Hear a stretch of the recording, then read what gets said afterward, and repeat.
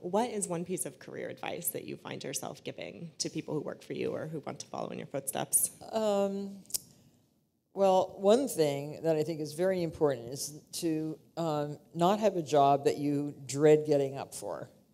If you're in that kind of rut, get out of it as fast as you can and really try to find a job where it's fun to get up and get out the door, no matter what time. And maybe sort of like just really change everything fast.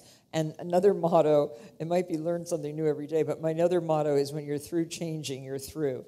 By the time I was 40 years old, I had already had 3 really great careers. And they've all helped. Every single one of those careers has been just another stepping stone to an even more fabulous career. So change is good if you're not happy where you are.